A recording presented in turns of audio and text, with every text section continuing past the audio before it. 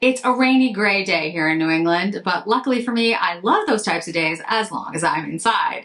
Hey everyone, if you're new here, if you've just come over from Sophia's channel, hi, my name is Jennifer and I was a makeup artist for Chanel half a lifetime ago. I'm a long-time luxury aficionado, everything from makeup and beauty to fashion and ready to wear. If you haven't already subscribed, go ahead, hit that subscribe button. If you do, it will make Allie very happy. And if you don't, it's gonna make her very sad. Today we're going to take a look at some of my favorites from the recent collections. We have Chanel, Tom Ford, Dior, and Guerlain. And I kind of wanted to go through and talk about what I'm using from the recent collections, what I think are the best aspects of the recent collections, and kind of go into why. I think a lot of times here on social media, people talk about new releases and then you never see them again. Or if you see them again, it's in a wrap-up video saying, you know, this was bad, this was good. But we don't really get a chance very often to talk about why you really like something as a content creator, so I thought I would take a moment to do just that. So what I have on as foundation today, this is the Makeup Forever HD Glow Foundation. This is not new. This is not one of the new releases. I continue to wear this foundation. I think it's great for folks that like a little bit more of a glow. Maybe if you have a little bit more dull skin like I do, drier skin, I think it's fantastic. I'm wearing it today instead of my Lisa Eldridge Skin Enhancer because I'm going to be doing a video where I swatch 9 of the Tom Ford lipsticks and I need a foundation that's a little bit, you know, not heavier, but like a foundation instead of a skin tint because your lips get a little red in the process, and so I need to be able to put a little bit of foundation that matches the rest of my face as I do the swatches. I'll probably have that up as a short here on YouTube and then maybe over on Instagram so you can see it. So that's a great foundation. Absolutely love that. My blush, the Chanel Rose Radiant. And as you can see when I put it on with my fingers. I go very, very lightly with it. I don't use it to its full capacity. I'm one of those people that if you've watched for a while, you know I don't like a ton of blush because I have rosacea. I've spent a lot of money on lasers to try to get rid of the rosacea to the best that I can. And so when I see like redness on my skin or even, you know, pink on my skin, I kind of just recoil. Like, no, because, you know, I've worked so hard to try to get my skin in good shape so that I don't have any of that redness. So, you know, for me, blush is not something that I love. I love having a little bit of blush. I love having a luminous blush. I'm not a matte blush person. Again, my skin is a little bit drier. So I love the look of the Chanel blushes, but I use them and all blushes, to be honest, sparingly. I really feel with these Chanel cream to powder blushes, your fingers are your best bet. I think they work beautifully with your skin on your fingers because the warmth of your skin actually kind of creates this warmth and creaminess of the cream, and then you can kind of press it into the skin and then it turns into the powder. You can absolutely use brushes with the formula, but what I tell you is if you use a natural hair brush, you're going to get a much lighter look, and a synthetic brush is going to be better if you're looking for more pigment.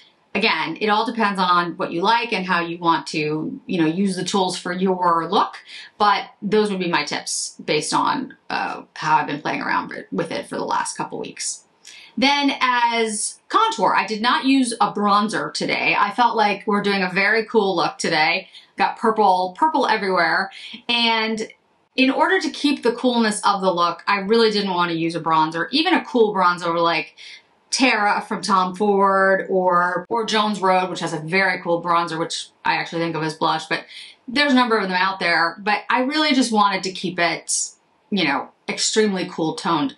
So what I did is I used the Dior Contour stick. This is in shade Light. And you can see the way that I put it on today. I put it on directly on my face because I wanted to show you guys there's 2 different ways. Well, there's many different ways, but there's 2 different ways that I generally do this. Sometimes I draw it directly on my face, which I did in this video.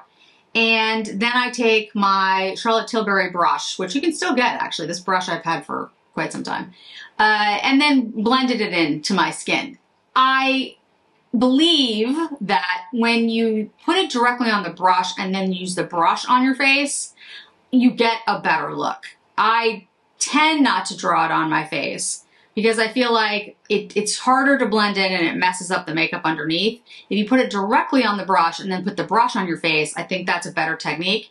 But sometimes I'm just like a little lazy and I just want to put it directly on my face and it works fine. So what I want to say about this is that the Dior products, the contour sticks, I have them in light and tan. The tan is more of a bronzer on me. And the foundation stick are excellent products. They are very smooth. They go, I have not had any problems with using them on anyone. I think they're really good. The only thing I would say is the cool, this light shade is very cool. Like it's the coolest contour stick I have.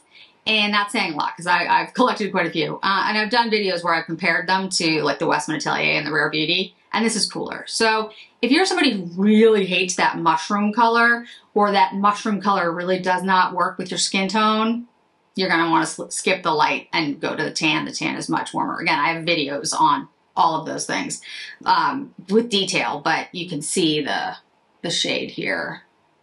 And of course you can see me putting it on. About the lipstick before we get to the eyes. So this is the new Guerlain lipstick.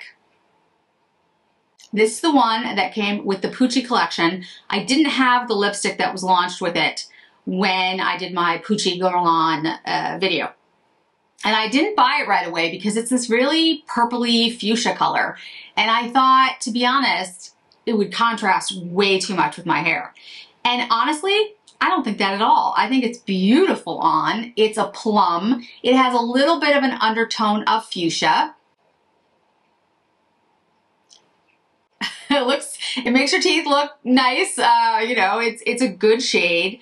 I think it's vibrant enough and deep enough and pigmented enough to work on a whole host of folks. And the formula of the Guerlain, which of course they changed because they changed the cases, which I'm again still salty about. I'll let it go after 2005, guys. When 2005 comes around, I'll stop mentioning it. But let me have a couple months of being salty. The formula is beautiful, actually. It's really nice. It's very silky. It reminds me a little bit of the new Tom Ford formula. The Tom Ford formula is still better, but it's a really nice formula. It goes on extremely easy. It's good, and it's worth picking up if you're so inclined. This shade, though, like I said, is really nice, especially if you like those plummy magenta kind of shades. This is going to be for you. All right, so the eyes. Now, I said that I promised all of you that I would do the purple mascara, the Amethyst mascara, and I have it on right now. Now, it's probably a little hard to see. I'll make sure I zoom in. But what I would say is I did use the primer underneath, the white, you know, primer. We'll see how it works. We'll see if it flakes. I will have an update. I'll make sure it's down below in this video. I'll wear it all day. And, you know, when I go to edit the video, I'll give you my thoughts. But I like the way the Allure goes on. Like, it's a nice mascara when I put it on. Like, it's a lengthening mascara. It covers each lash. It's not really a volumizing mascara. And that's what I tend to like, to be honest. But the mascara itself is fine when it goes on. It's actually very pretty. And the Amethyst is a nice color if you're looking, especially if you want your eyes to look whiter. The purple is going to do that, and it's nice. It's a flattering shade. It's deep enough that it's not like a neon color or a you know, lavender. It's amethyst, so it's purple. It's got some deepness to it, and I actually think it looks quite nice on the eyes. I think it's flattering. So again, the only caveat will be, does it flake? Because it's flaked before. Every time I've used the Allure Noir, it's flaked. But we'll see what happens with the primer underneath. However, again, I would say I personally am not going to wear this Amethyst mascara unless I'm doing a cool toned look. A gray, a purple, maybe even a black, you know, like a deep black look with purple lashes. Or I was doing false lashes. Someone mentioned this in one of my comments, like they wear false lashes and they put the colored mascara on the ends or throughout the lash. That I totally get. But for me, my sister, I've said this before, my sister would call me boring. I'm not really like an adventurous makeup wearing person outside. Like, I would definitely do it for the camera, and I've done editorial looks and I think they're fun, but I wouldn't wear it to like dinner or work. So that's the thing. So just like as an everyday thing, you know, no, probably not. But there's a lot of you out there that would. So it depends on your own, you know, aesthetic. But the eyeshadow is an amalgamation of things. So I pulled two products. I pulled the, as you can probably guess, the Divination Chanel Quad. And I used this shade all over the lid and then this shade as liner and into the crease. You'll see it in the video. And then I used the Metallic Mauve by Tom Ford, which is stunning. I did an entire look with this and a video with this. I just used that shade as liner and like winged it up a little on the edge. And that was it. I just used the tiniest bit of that. And I'm going to use the sparkly shade over the look in just a second and show you that. But I wanted you to see just sort of the monochromatic, I got a little mascara on my eyelid, oh well. The monochromatic kind of look on the lid with the mascara. And that's, you know, I think a really beautiful look. And as you can see when I'm, you know, putting it on, the mattes are really opaque in the Chanel Quad. They go on beautifully. They're very smooth. They're very silky. They're not my favorite mattes though. The Tom Ford mattes in the creme formula and in this one are actually nicer and they're easier to use. But the Chanel ones are really good. They're not as good as the Tom Fords. They're not as good as like some of the Clé de Peau shades. They're not as good. There's a number of mattes that I really do like better than the Chanels. But I would say for most people, you're probably not going to really notice that. You're just going to be like, oh, these are really nice. And the reason I say that is not to be insulting. It's just that I'm using so much makeup from so many brands that I start to see like just the infinitesimal differences between one and two. Most people are going to be, this is going to be great. I mean, it's a really nice formula. It's just a little less silky and a little less creamy than I would like. My favorites were the Dior of old when they put the aloe and the pine oil in them. I loved the mattes that were in there, and then they changed it. So that's not really available anymore. But the cremes in the Tom Ford are beautiful. And this new formula, Metallic Mauve from Tom Ford, I don't know what formula it is because they haven't told us, but I do like the mattes in here. They're very, very creamy. So I'm going to take one of this like lavendery purpley shade, and I just want to show you, you know, you can put this on top and you're going to get a much more dramatic look, a more sparkly look. It would be very easy to turn this into something, you know, more evening appropriate or more dramatic for daytime if that's your thing. And, you know, you could use a lot more. You can take the shades and deepen up the look, whatever you want to do. But these two quads actually work very well together. Now, of course, I did not use the green shades or the ochre shade that's in the Divination Quad. And I said when I did the review, more than likely, I'm going to use the purple shades together and the green and ochre together. And that's just how I'm going to do it. And that's just me. You can mix the four shades together and actually have a very pretty look, but it's just not, again, it's not my aesthetic. So I think the quad is worth picking up, but you have to remember, you know, there are other purpley lavender shades out there, like the Metallic Mauve, that's all purple, all mauve.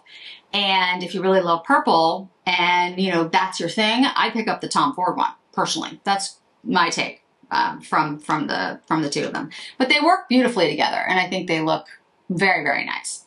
The mascara, just to show you, this is the Allure, and I'll have a close-up of the brush and the color. But you know, it's if the Allure works for you, and I had some people write in the comments that the Allure worked for them, that's awesome, and that's great. The formula seems good when I put it on. I don't have any issues with the formula as it goes on the lashes. It just seems at the end of the day I get all these flakes, and you know, again, it could be user error. It could be just my type of lashes. Maybe it only works for me with a primer, which I tried this time, so I'll give you that update. Yeah, I don't know what to tell you on that. The powder. So I did use, and again, you can see this in the video, I used the lavender blush. Now, I understand why it's a blush. Like I get how some people are using this as a blush, and I showed it as a blush on my face. But for me, it doesn't really work for me as a blush. It just, again, this is my aesthetic. This is what my looks. I use this with a puff, and I use it underneath my eyes, here in my T-zone, like on my chin, to sort of brighten up my face. And I absolutely love it for that. It is my new favorite lavender powder. And because I like a pressed powder, because then I can bring it with me. Loose powders, even if you have like the little travel ones, I don't know, like I have expensive bags. I don't want it spilling. I mean, I can put things in a little bag inside a bag, but sometimes I forget to do that. So a pressed powder, just I prefer. And again, my skin is dry, and so, I think it's very easy for powder to look cakey on me, and this does not. It does not throughout the day. It does not look cakey. It doesn't settle into lines. It's very brightening. It's very pretty. And when I say pretty, I mean like it's a pretty shade. It's a flattering shade. It works on most people. I've heard from numerous folks that have much deeper skin tones than I do that say it's not ashy. It could be ashy on someone, so certainly let me know. But the folks that I've heard from have said it's not. And I think it's because it has this true lavender, not white or gray. It's this it's a true lavender has that purple. It's almost like the shade of my shirt. So I think that's why it's working, and I think that's why it's working for a lot of folks as a blush and as a setting powder for someone like me who's very pale. So those are the things that I have taken from the recent releases and really enjoyed. Like I have been using them more often than I thought I would. The lavender blush, I thought, to be honest, I was like, no, I'm never going to use that. I'm using it all the time because I'm using it as finishing powder. Metallic Mauve Tom Ford, I waited way past when most people bought it because a lot of content creators got it very early, and I could have, and I was like, nah, I got it. But I love it. Love that quad. The Divination quad, I initially was like, how often am I going to really use this? But I will say, I do love the purple shades together and the ochre and green together as looks. Like I do use it, and I have been, both the green and the purple. So I really like that. The Guerlain lipstick is much nicer than I thought it was going to be color-wise. And I was like, wow, that's actually quite nice.